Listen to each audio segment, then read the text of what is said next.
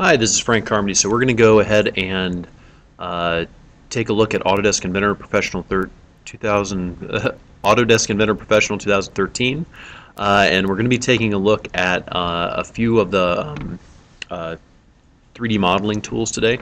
So I went ahead and opened up a new part file by clicking the drop down and then clicking part. I'm going to go ahead and save this off right when I open it.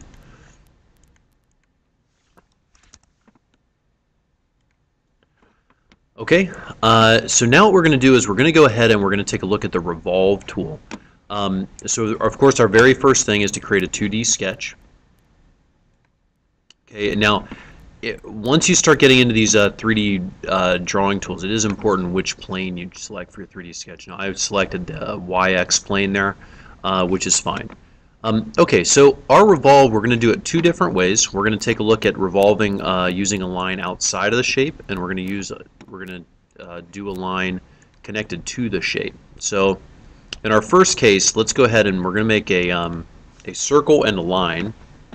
Okay, now this the shape that we're going to use, it could be anything. So notice that if I want to make a more complicated shape, of course I can use the trim tool, which is right up here, to kind of basically add together my shapes first and then trim off the lines that I don't want, leaving the shape that I do want. Okay, so this is a case where we're going to right click, finish 2D sketch, and now we have what we need to do our revolve. So we're going to click on revolve. We're going to select the area first. Okay, now in this case, when you first do these shapes, it's sometimes easier to open up the dialog box, and the reason for this is there are these colored arrows. So in this case, it kind of shows you what you need to select in order to make the 3D modeling happen.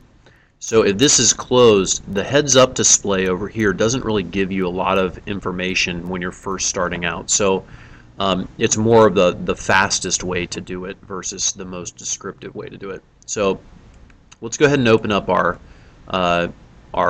dialog here. So notice we have two red arrows. So that means we have to select two different things to make the 3D modeling feature work. So we're going to select our profile, which means the thing we want to revolve, and we're going to select the axis, which means the line around which we're going to revolve that shape. Okay. Now if everything goes right, it should give you a preview just like it did for me right there. So if you select two things, it should preview just fine. If you don't see the preview, it's a good indication that something has gone wrong and you're going to get an error. Okay, so we go ahead and we click OK, and that is our first revolve right there. Okay, so that is our first revolve. Okay, now we're going to go ahead and we're going to create a work plane this time, and the work plane is helpful because when we did the extrude video, if you watch that, you notice that we can create a sketch on the shape that we've already 3D modeled. Okay, the problem with this shape is that there aren't any flat surfaces. So if I go ahead and I try to create a 2D sketch, notice that, well, here we go, there is one there on the bottom, so I could create a 2D sketch there, but notice that's my only one. So if I don't want to put a sketch there, I'm at a loss as to where I can put my sketch. So let's go ahead and get out of the 2D sketch tool. Let's take a look at how to create a work plane. So to create my second revolve here, I want to create a work plane. Okay, so let's say that I want to, the first thing I'm going to do here is I'm going to go over to my Explorer bar, I'm going to open up the origin, and I'm going to click on one of these planes. So inside the origin, I'm going to make this plane appear. So let's say I want to do it on the XY plane. Okay, notice that once I click it, that plane will appear. Now that's just a placeholder for Inventor. So that's just showing me where the XY plane is. That doesn't have anything on it, and I can't apply a sketch to it directly. What I need to do is I need to create a work plane. So up here in Work Features, I click on the Plane tool. Notice how the plane that I've already selected is still there. Okay, now all I'm going to do is I'm going to go over to this little gold circle on the edge of the work plane. And what I'm going to do is I'm going to click, and I'm just going to move my mouse a little tiny bit. Okay, and I can move it up and then back. And notice that, well, it's not going to let me do it. But notice in the blue writing on the right, to the right of my mouse, it says 0.000 inches. That's the offset from the origin. Okay, so as I'm doing this here, I can offset this work plane from the origin. Okay, I can even let it go, and I can type in the offset that I want. Okay, now I'm going to leave it at 0 in this case, but you could offset it up or down, and that'll be useful later on. So let's go ahead and click the green check. Okay, so now that I have my work plane placed, I can go ahead and I can add a 2D sketch onto that work plane. And how you do this is you click the 2D sketch tool, and then you click the edge of the work plane. Notice you see it highlighting when I go over that yellow edge there, the gold edge. Okay, the other way to do this is to select the work plane first and then click Create 2D Sketch, and both will result in the same thing. Okay, so now I have my sketch plane. All right, and this time what I'm going to do is I'm going to put a we're going to use the actual shape itself to revolve around one of its edges. Okay, so excuse me. So let's say I have this shape. I make kind of a more complicated shape out of it. Okay, I'm going to trim off the excess that I need. In general, my sketches, I've found it's best to just create kind of one closed shape per sketch. That's what works best for me. You might discover something different. Okay, so I make my my shape. It can be any shape. It needs to have at least one straight edge on it to revolve off of, though. If you're going to revolve on the shape itself, I click OK. I right-click Finish 2D Sketch, and now I can go ahead and revolve. Okay, now there's only one profile, so notice that because I opened up the dialog before, that my dialog stays open. Now let's say that you don't want to use the dialog anymore, though. Okay, so basically you'd click this profile button here. Okay, on the heads-up display, you click the profile button and click here. Then you'd click on the axis, and then you would select the axis you want to revolve around. Okay, so we can choose any of these straight lines to revolve around. These two up here would be problematic because it would self-intersect. Okay, but we can choose any of these three lines will work. Okay, so I go ahead and click one of the lines. Notice that you can still see the original shape highlighted inside of the revolved shape, and notice that that line that I clicked on becomes that axis of rotation inside. So that gives me a nice round shape there. Okay, I'm going to click the green check. Okay, so that is our revolve. And let's go ahead and save this off. I'm going to change the name slightly. We're going to move on to our next tool. So I'm going to click Save As. And we're going to save it as Lesson 6 Revolve. And save. Okay, and I'm going to go ahead and close out. We're going to start a new part for this video. Okay, so just because it's easiest not to keep adding on three-dimensional features into the same part unless necessary. Okay, so we're going to go ahead and we're going to do our loft. Okay, so the first thing we're going to do is we're going to create a 2D sketch. Okay, and we're going to make it on the ZX plane this time, so the one that's flat on your screen. Okay, and all we're going to do to test this out here, we're going to create three sketches on three separate work planes, just as a test here. Okay, so our first one is going to be a square. Now, usually to save time, I wouldn't dimension, but in this case, I am. So we're going to go ahead and make this really a square. We're going to make it 4 inches. Oh, zoom all by 4 inches.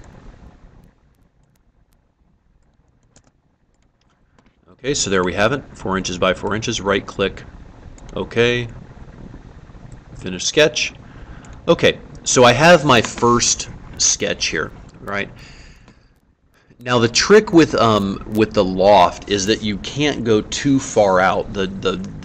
You'll see what I mean in a couple minutes here, but you can't go too far off from your other shape. So the next step in making the loft is we need at least 2 sketches to make the loft. We're going to do 3. You need at least 2.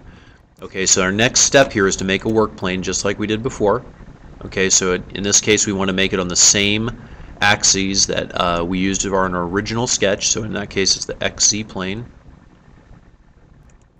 Okay, so we highlight the XZ plane in our Explorer. We come over, click Work Plane. We pull the XZ plane up. In this case, I'm going to make it a 2-inch offset.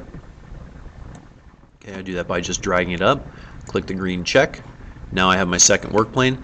And now we're going to go ahead, select the work plane, click 2D sketch. So now we're in our 2D sketch on top of our original sketch. So we're putting multiple sketches in our 3D space here.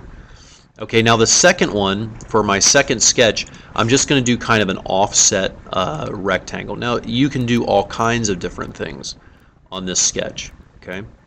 But I'm just going to do kind of an offset rectangle that I think will work. I've been wrong before, so some experimentation is definitely necessary, which of course is the fun of it. So, all right, so we have 3.5 inches. Here we have 2 inches. Okay, so I'm going to right-click, finish 2D sketch. Okay, so now I have two 2D sketches. That's starting to look a little bit complicated here. If you zoom out a little bit, it looks a little less complicated. Okay, so you can see got my two 2D sketches. One is slightly smaller than the other.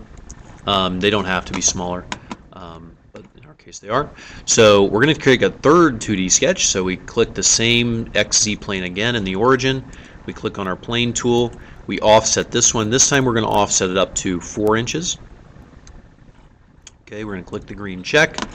So now I have 3 work planes. Okay, so you see there we have our 3 sketches, our 3 work planes. We're going to click our 2D sketch tool. We're going to make the work plane highlight by going over the edge, click on it, and now we're in our 2D sketch. And we're going to go ahead and I'm just going to make a circle up here. Okay, kind of a smallish circle. And hopefully this will work. This feature can get it's a little bit hard to judge as to whether the feature will work or not sometimes. So because if the material the virtual material that Inventor is creating, breaks at any point, then it won't work if it can't create the curve or if the curves intersect between the parts. So okay, so I'm just going to make that 0.5 inches. Click OK. All right, right-click OK. Right-click Finish Sketch. Okay, so we have our 3 sketches. Now we're going to go ahead and create our loft. Okay, so we're going to click on our loft. Notice we don't get a heads-up display here, and we're just going to select our areas in order. Okay, our sketches in order. So we go bottom, middle, and top. Okay. All right, and I'm just going to go ahead and click OK, and there we have our finished shape. And you can see that you can get very creative with this loft tool as far as what kind of complex shapes you can create. And we can also go ahead, if you don't like the look of these work planes, we can go ahead and right-click on the work plane, and we can unclick visible. Okay, so we can uncheck visible on the work planes to get rid of those. And let's go ahead and take a look at the materials. So, excuse me, we're getting to the point where things are starting to look pretty cool. And let's take a look at what types of materials are available. Now, you might, if your screen is small, you might have this little arrows here. And notice where default is highlighted. That's a default material. Okay, it's kind of fun to start once you get into some more complicated stuff to start making it look kind of look like different materials, especially if you're going to be putting these together. You might want to make them representative of what they would be created from in the final product. So in this case, let's say this is gold. We can make it gold. Okay. We can also do other. They're probably I'm estimating 100 materials, 150, 200 materials. Okay, so it's really up to you. This is a case where you'd want to make it representative of the thing that you would want it to be made from in the final product here. Okay, so there's some options for you. Okay, so that is the Revolve and Loft tools. Good luck. Oh, I didn't save it off. I've told myself that I'm going to save off every one of these as an example to you students in the rest of these, because it's just good practice. You always want to save right when you open, and of course you want to save at the end.